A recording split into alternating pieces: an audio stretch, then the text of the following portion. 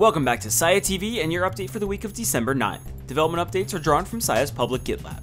7 issues were closed, 24 issues were created, and 19 new pieces of code were merged into the core code base. Contributors included Chris, Matt, Luke, and Steve from the Sia core team, and Niels Castine from the community. Our biggest news this week was the announcement of a new Sia API documentation website.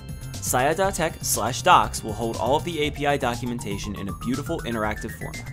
It has a great table of contents to quickly get around, and easy to compare examples right next to attribute descriptions.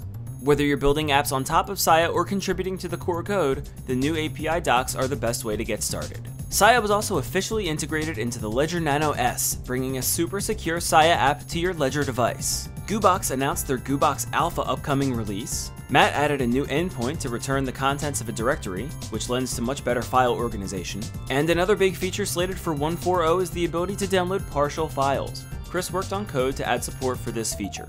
Get the full list of changes and updates on GitLab. That's everything for this week. Thank you so much for watching, and we'll see you next time.